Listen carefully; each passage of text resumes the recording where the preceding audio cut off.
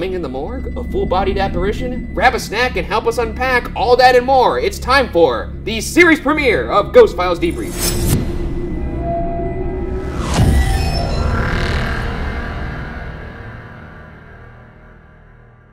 Thank you for joining us. I'm Ryan Bergara, and that thing over there is my colleague Shane Madej. Shane. Hello. Each week here on Debrief, we're going to be taking a look at our most compelling evidence, behind-the-scenes moments, and answering your burning questions. And this episode of Debrief is sponsored by Casetify. Hey, it's me, Shane. You know, from Ghost Files. I'd like to take a moment to thank Casetify for sponsoring today's episode. Sometimes we're out in the field, Ryan's out there being like, oh, let me take a picture of you. And he goes, oh, it happens. And for this very reason, we use Casetify to protect our phones. You're saying, Shane, why should I use Casetify? Well, listen, Casetify uses EcoShock in order to protect phones from falls up to 11.5 feet. That's very high. EcoShock is 5 times the military standard. The cases are durable and slim enough to fit into my back pocket. But if you don't believe that, I'll test it for you right now. Get over here. Here we go. A real world example of me climbing a ladder and then looking at my phone. Huh? Whoa! There's not a scratch on that. Let's get back inside. Casetify has a huge variety of different cases with amazing designs from over 300 diverse artists. There are also cases you can customize to your own tastes or with your name. This one says Watcher. Isn't that nice? Which makes your phone fun to look at and harder to steal. And on top of all that, Casetify is committed to sustainability. Use the link in the description for 15% off your order today. And thank you again to Casetify for sponsoring today's video. And now, back to the debrief. Oh, thank you, Casetify. Well, series premiere. Series premiere! How do you feel? I'm very glad it's out there. Me too. You tried to leak it several times. I didn't try to leak it. You had to duct tape you to your office chair. That was one time. Yeah. That's one time. But now it's out there. People are loving it. Yeah, and look, I'm just excited you guys finally got to see it. Everyone here at Watcher is really proud of it. I haven't surveyed each of them individually, but I would assume that all people who work here think it's a good show. He's got it scheduled. He'll be knocking on your door soon. I will be scheduling one-on-ones soon, so if you're watching this, employees of Watcher, keep that in mind. But happy you guys all saw it. I'm gonna really enjoy watching all of the comments and the feedback over the weekend. Speaking of the premiere, we got quite a bit of evidence in it. Let's take a look at some of that, huh? No, we got a lot of evidence. We got a lot of evidence. A lot of evidence. You know what? Without further ado, yeah, let's get into our first section of Debrief, evidence. Let's start with that humming that we heard in the morgue. Can we play that clip?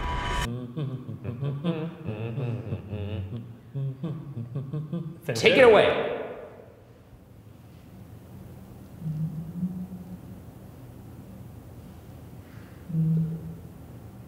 Are you hearing that? Yeah, a little bit. Are you hearing that?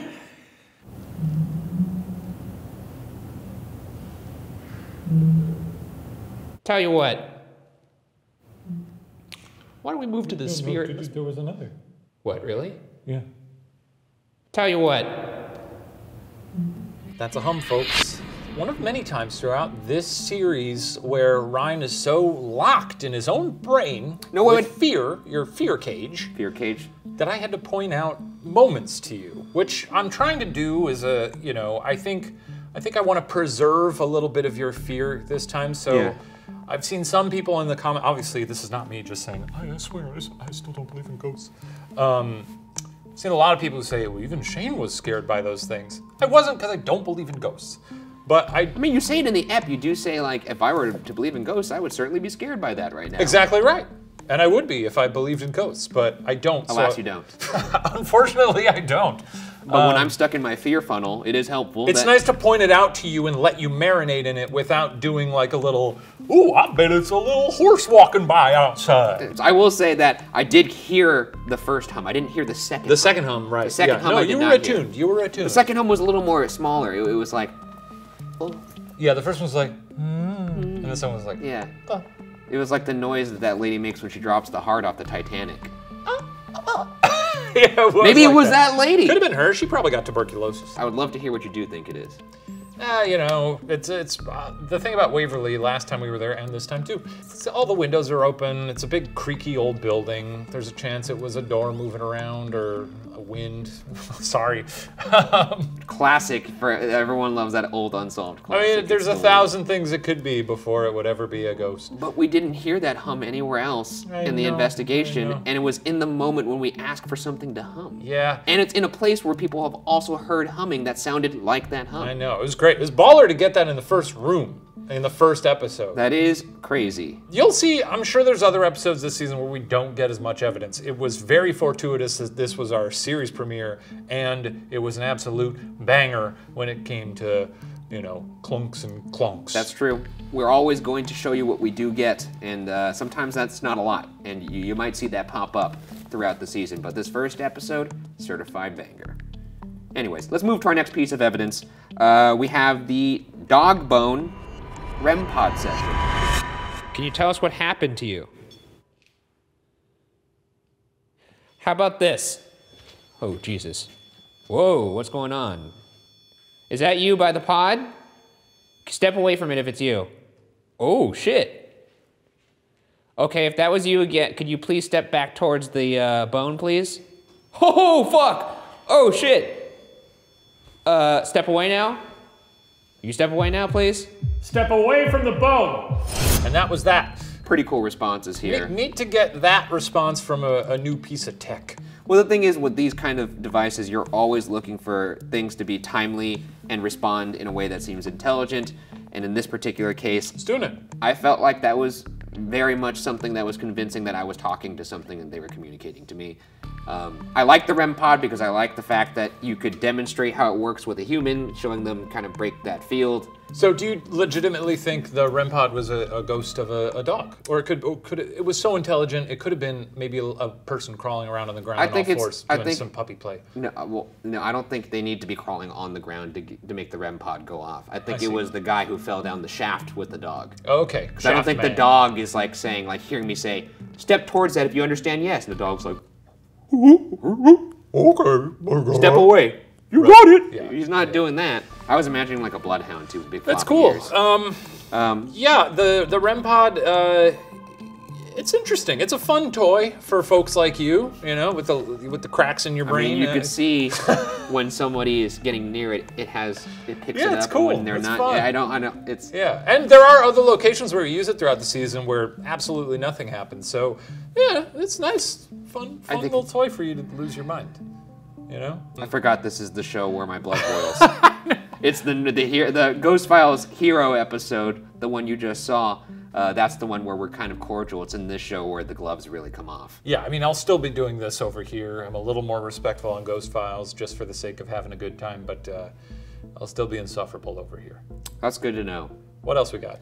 Let's move on to the Estes Spirit Box session.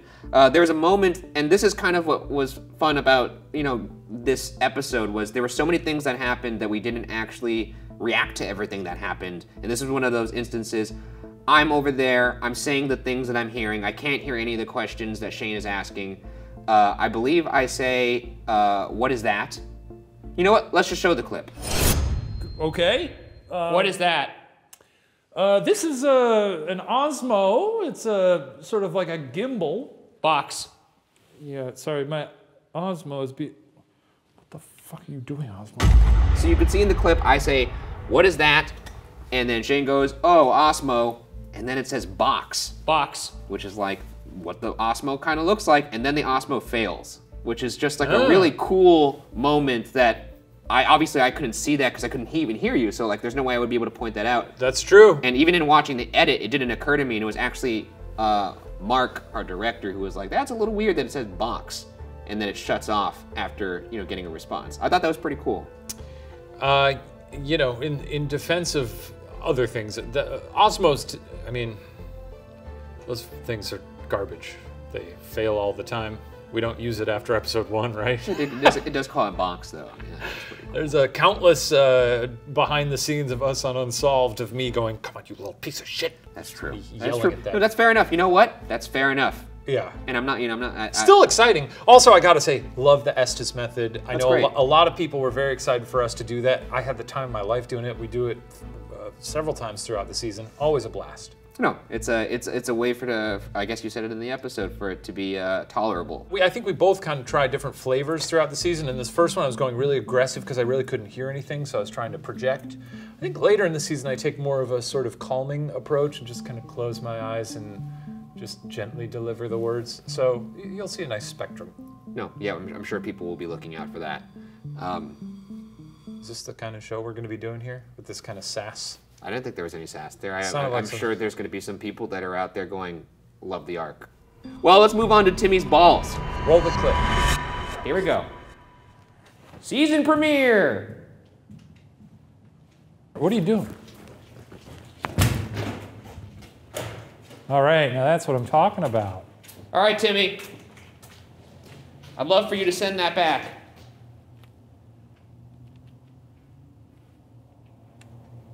Should we go find the ball? Yeah, I think we ought to. Where did that ball go? Timmy. Tim. Here's the white ball. They're right next to each other. Here's the blue ball. Blue ball? If anything, now I'm really impressed that we got the ball to land. Yeah, really nice. It looks like they're little prizes for us. As you can see from that clip, this is something that I, for whatever reason, didn't react to on location. Shane even points it out, saying like, oh, they landed right next to each other. So many things that pointed out. I'm telling you, I was in the fear funnel. I know. It's actually funny because, and we'll talk about the balls in just a second, but we always do. I feel like even when we left, by the time the first edits of that episode came in months later, like when I saw the hum footage, I was like, oh yeah. Yeah. That happened. Like we left there being like, it seemed like a pretty good episode. Like not even registering all the things that occurred. I think it was one of those things where so many pieces of evidence were occurring live that we weren't really used to that. So yeah. I don't think we've been in a building that was that active before, honestly. So it was just kind of hard to I guess, react to all of it. But I will say, after looking at it, I was like, how the hell did I not react to the fact that I kick a ball down the hallway and then I throw a ball, which you see, as hard as I can, and the two balls land directly next to each other, centered perfectly in adjacent doorways. That's almost as crazy as the ball landing under my name. And when you couple that with the fact that you hear noises coming from down the hallway before we go to find the balls, it's pretty fucking creepy. I'm sure people will talk about it in the comments. I don't know, because we're filming this an hour and a half after the episode has aired. Do you think it's more than coincidence that those balls were next to each other? No, I don't. You don't think that someone placed them there? No, I don't. Why would you even ask me that? I don't know. I mean, I thought maybe you'd be like, yeah, I do. The shuffling was like the ghost being like, oh shit, they're coming. What's scary? Put these balls here. I think, what if he was like this? Oh shit, okay, where's the Ryan? Where's the Ryan on the wall? Yeah. You know what? Oh, not near him. Do that. Yeah. Wait, why is the ghost hiding? Isn't it translucent? Oh yeah, he just does this. He just goes. Oh. He just goes in translucent mode. I you like know? that. No, I am always kind of weirded out when people, like even the your name or the ball under your name moment. Good stuff.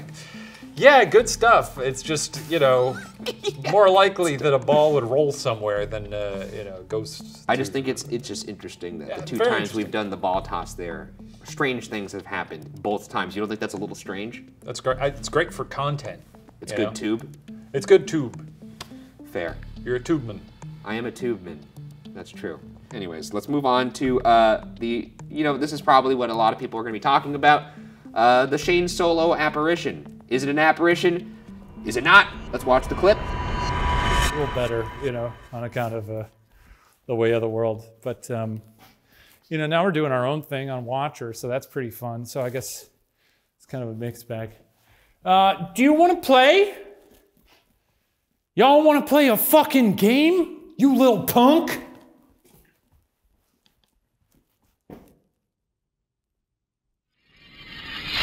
Now, there's a crazy story behind this.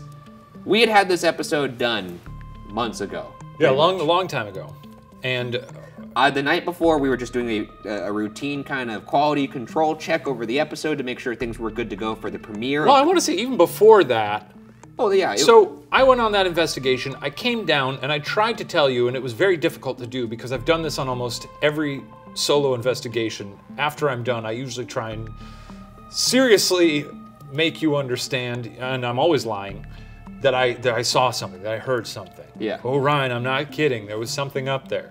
So when I genuinely did hear something, which again, to me, that place is full of open windows. Can you describe what you heard? Honestly, I don't remember. It was like, it was enough to make me go like, oh, there was a noise. Which by the way, actually we do, before you get into that, we do have a clip of some of the noises that you did hear. They may be your footsteps, but one in particular is kind of like a louder thump, may once again be your footstep, but you seem to react to it in your face, kind of like a... maybe that's it. I honestly don't remember the moment. And the thing is... Wait, take a look.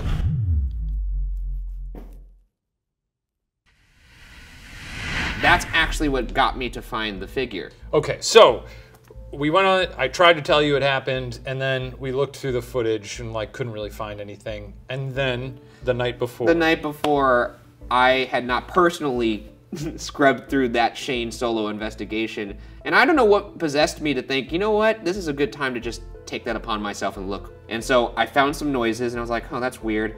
That's not enough to put in the episode, honestly, so I don't think that's that. But I was like, you know what, I'll just scrub through it frame by frame to see if I see something in this particular section, because there was noises. And sure enough, you see that little kind of white cloud-ish looking thing go right behind Shane. It moves behind him, and where it moves is the doorway where you see the figure. You can watch it all in slow motion, goes behind him, then he turns around, you see that thing, if you want to call it that, I believe it's a thing, a figure, standing in the doorway.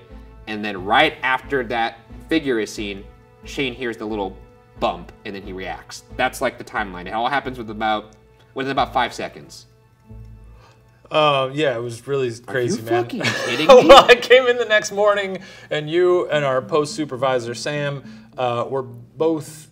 I mean, Sam was like, Shane, I need your skepticism. You got to make me feel okay about this. I want to throw up right now. And you were very excited, and I was... Lizzie was excited too. Lizzie, our producer, was very excited. I was excited to see the clip, and I watched it, and I was like, well, I'm glad you guys are excited about that. Either way, because it looks like absolute nonsense. I found the evidence. I honestly put it into the episode. You know, the night before the premiere in LA. Which, by the way, we are doing premieres of episodes for a couple episodes this season. Ghost Files Live. If you haven't heard about that, get your ticket. A lot of the cities are already sold out, but that's true. Go check out. Here's the dates. Go check them out. Everyone in the theater seemed to react in a way that it looked like That's great. Though I've seen some comments already on YouTube who are like, I don't know what that was all about. I genuinely can't figure out, like, I know that you're spooked by the whatever's in the doorway. I don't know. It looks like a face to me. I don't see a face there at all. In fact, it looks so much like a face that you could see the two glints, which look like kind of lights. Glints? There looks like I have two eyeballs because there's two, and then when the face turns, the lights go away, which is what happens when you turn away with your head, because the light's reflecting off your eyes. This could be a kitty cat man, right? Or just a normal man. Well, a normal man wouldn't have glowing eyes. No, but it wasn't glowing. It was more like... Could it have been the creeper? It's called eyelight, Shane. It could be the creeper. I don't know. Could be the creeper. Well, what do you guys think? I mean, you could see us bicker all day. Let us know in the comments if you disagree. What did you find most compelling? You know, what other moment did we miss something? Huh? Let us know. Let us know if you think Shane has pebbles for brains and can't see evidence when it's kicking him right in the face. And let me know if you think I'm the greatest investigator who ever lived. Those are the two options? I mean, I'm sure there's others, but those are the ones that come top of mind. Interesting. All right, well, onward.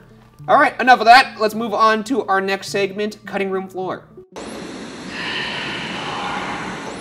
This is a segment where we show you things that didn't make it into the episode, but we wish did make it into the episode. And today we have a very fun clip for you guys from Katie Deal. Actually, she's one of the audience investigators who sent us a clip of evidence.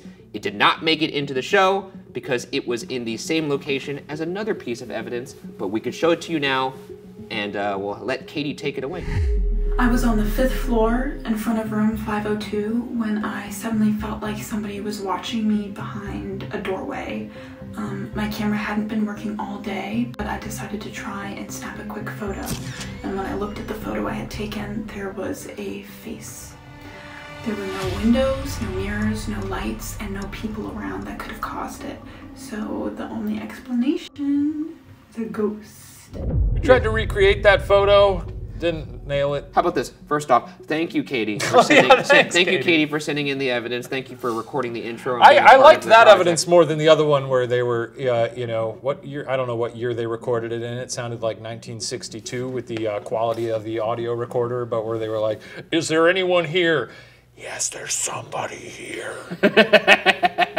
And I'm not here to call anybody liars.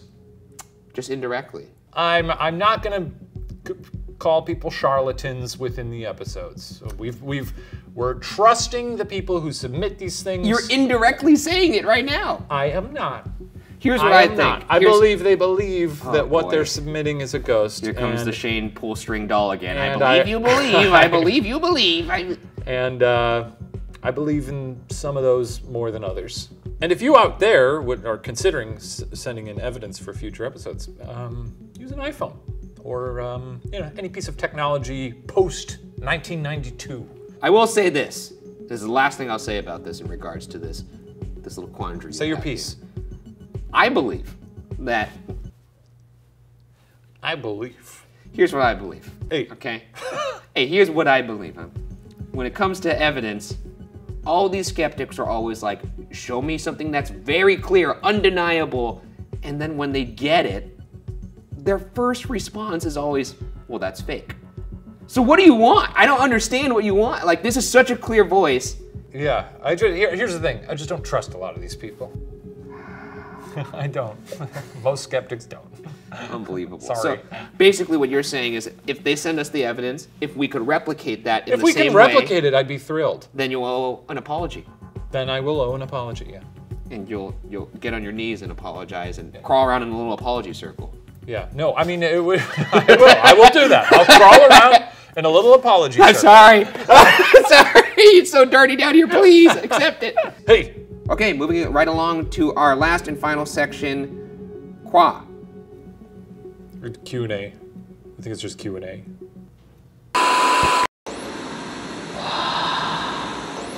This is where we answer questions directly from you guys, the viewers at home, including 2 questions exclusively from Patreon. Yeah, I'll plug it. Hey, head on over to patreon.com/watcher. Better chance you'll get your question picked. You get early releases of episodes a whole day early, and we're gonna be doing some commentaries throughout the season. And these are hour-long episodes. This is a lot of commentary. Where can I sign up for that? Patreon.com/watcher, my dear isn't friend. that it right there? Oh, that's it right there. Holy wow. shit.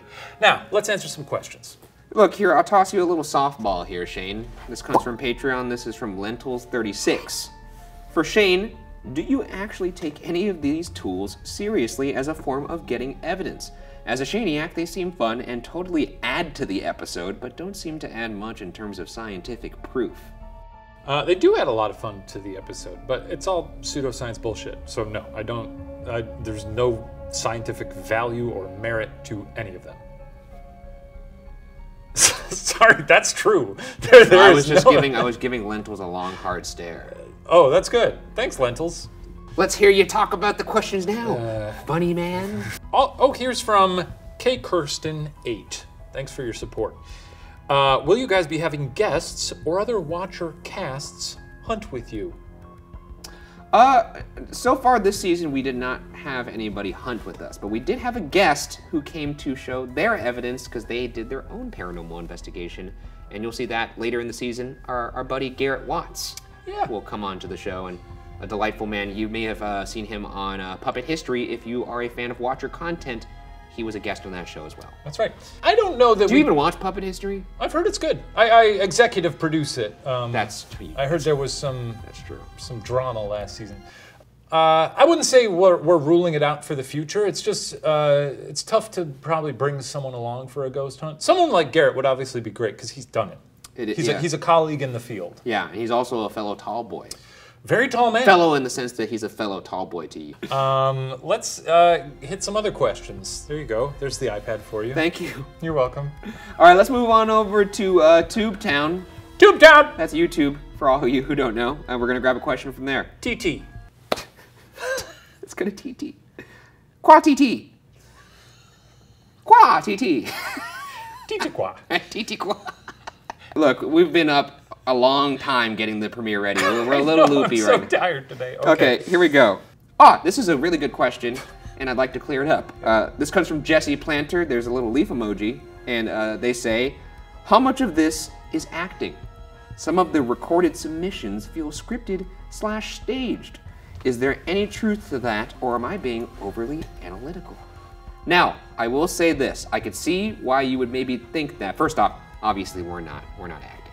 But in terms of the audience submissions, when it comes to the evidence, we asked them to explain the evidence, and we asked them to do it under certain parameters. Make sure you explain the evidence in under 30 seconds. Make sure you say what happened.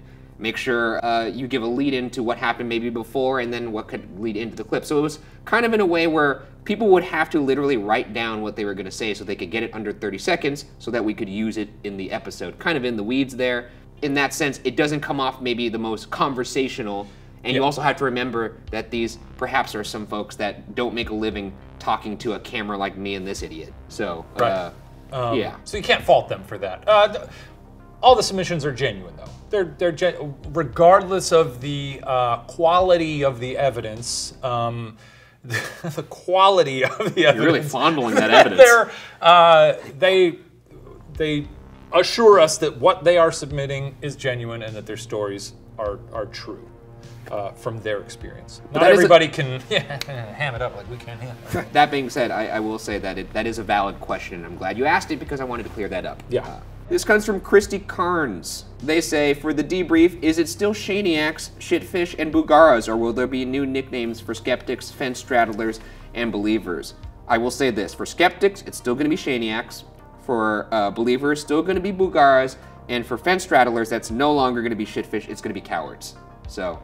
You gotta pick a side. You gotta pick a side. You really do have to pick a side. Yeah, you know, those are our people. You're our people, you're on... And get off the fence. That's not even a comfortable place to sit. You're sitting there with it going up your ass crack. That's not comfortable. I guess you could be sitting like this, in which case your feet would be more on one side naturally, but I'm assuming you're sitting crack in the middle. On a picket.